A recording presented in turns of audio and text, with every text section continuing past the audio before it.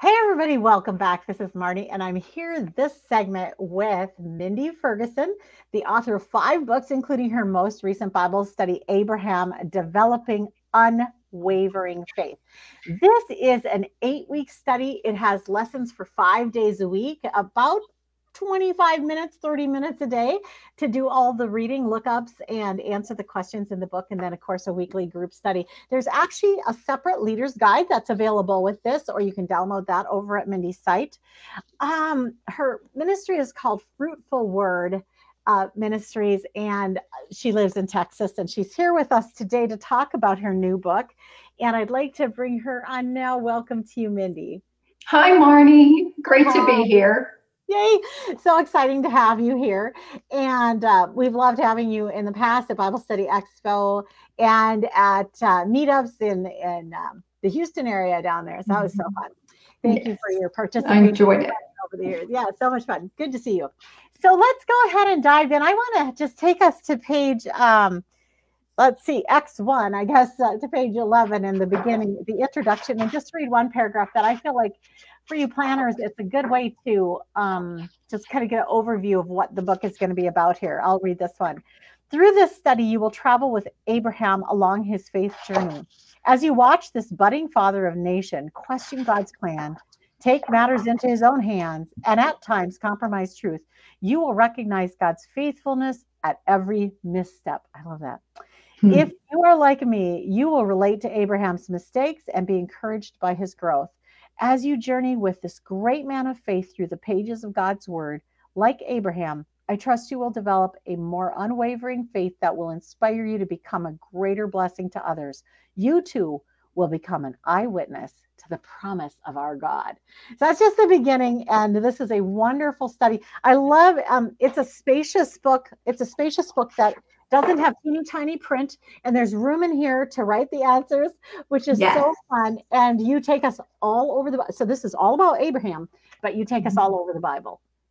Absolutely. We look at the life of Abraham, and then we look at the New Testament and the references to Abraham that are contained there. I just love the consistency of God's word. Yeah, really, really good. I love right away on page 1 in week 1, day 1, you go, there is not a single book of the Bible that was written by Abraham. He did not speak any recorded prophecy. He was not a conqueror of kingdoms, yet Abraham is known as the father of the Hebrew nation and as a friend of God. So cool. Yeah, there is so much. Abraham is such a relatable biblical character. For men and women alike, there is just incredible insight into what it means to develop faith and to have faith in our Lord. Throughout Scripture, Abraham is mentioned with regard to his faith. If you were to say your own personal biggest takeaway from your study of Abraham's life, what would you say? God is worthy of our trust. Absolutely. So yeah, I guess, until I went through this book that you wrote, I really never realized how many times he really did not do exactly what God said. Yes. It's like, oh, I just had this picture. I knew he didn't sometimes, but it was shocking to me really how many times. Yeah, Abraham obeyed, but there was some partial obedience in there, and he struggled and he made mistakes, which is part of what I say makes Abraham so relatable. And by understanding that God used flawed people in the past, it gives us that hope and reminds us that he can use us today to accomplish his purposes. Yeah, there's so much comfort and hope in that. Absolutely. That he's just used to working with broken people. That's kind of all the time. Yes. Yeah. Well, one of the things that I thought was really intriguing, again, right at the beginning on page 2 here, you tell us that Abram, that first name that he had, means exalted father. Yes, and you wrote, it occurs to me that whenever someone referred to Abram by name, they were reminding him of the children he lacked. Yeah. Wow. I know. Again, this story of Abraham and his journey with God is such a great reminder that our God is sovereign, that he is in control of all things. And even Abram's name hinted at his long-term purpose, but his life circumstances didn't reflect that purpose at first. And later God changes Abram's name to Abraham. And Abraham actually means father of many. And so both names that he had reflected his purpose.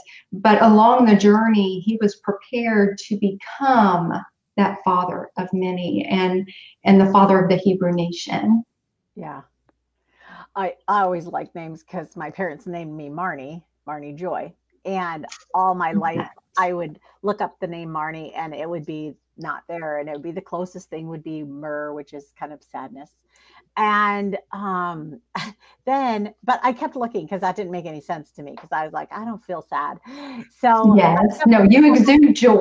And finally found that in Hebrew, the name Marnie actually means joyful. So unbeknownst to my parents, they named me Joyful Joy. And I do love how God does use names, and they're so important. I would like you guys to hear Mindy read a little bit of this book for us so you can hear the author in her own voice, her writing style. And let's go to page 11 and just the bottom 2 paragraphs there, Mindy, if you would. Okay. Lot was without a father and Abram without a son. I suspect Uncle Abram had become like a father to Lot.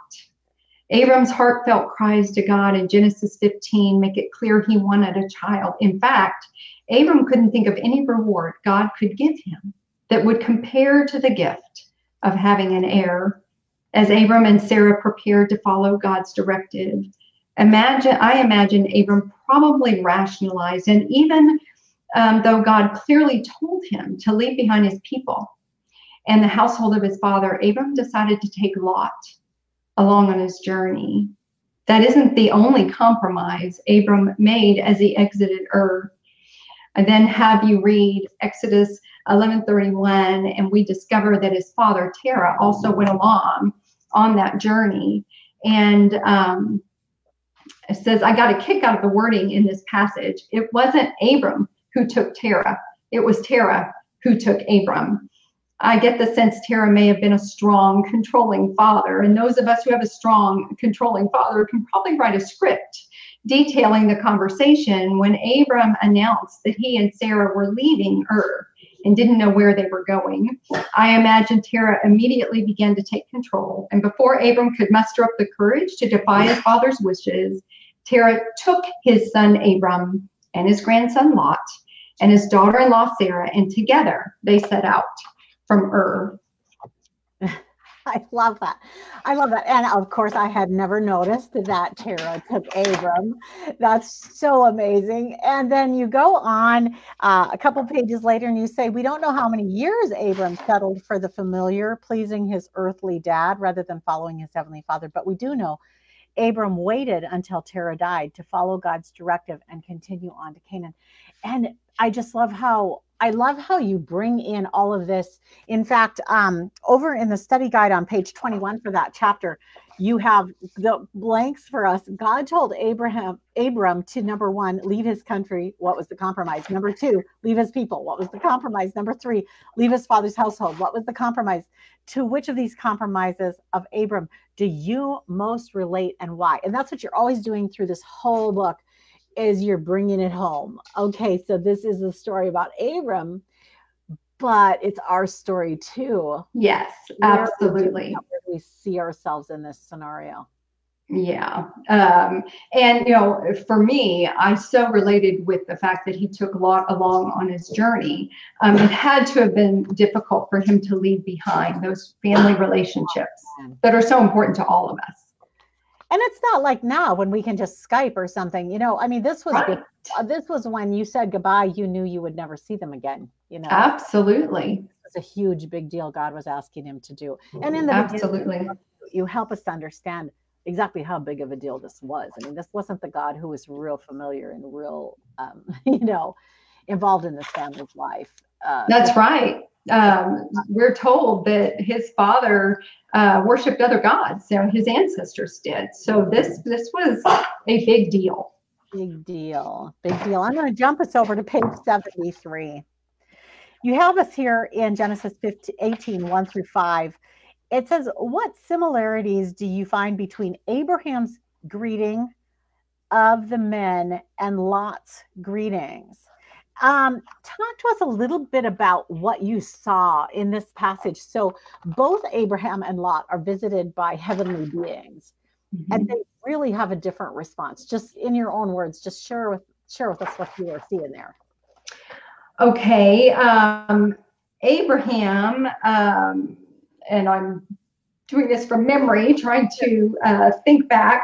But when the angels of the Lord visited Abraham, he had a sense that he was in the presence of the Lord, and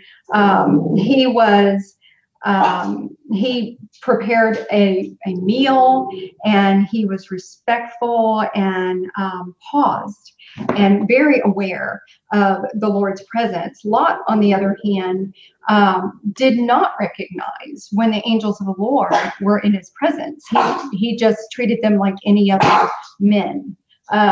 So, Abraham's awareness of God was, that's my little dog. I've been gone a lot today, and she is acting very needy. I'm so sorry. Can you pick her up? We saw her a little bit in the background. Yes, let me see if I can get her. What's her name? Her name is Molly. Molly. And she's a Yorkie, and she's staying just out of my reach. What she wants is carrots. That's her favorite snack for the day. Awesome. Well, we will be done shortly, and Molly can have her carrots. Yes.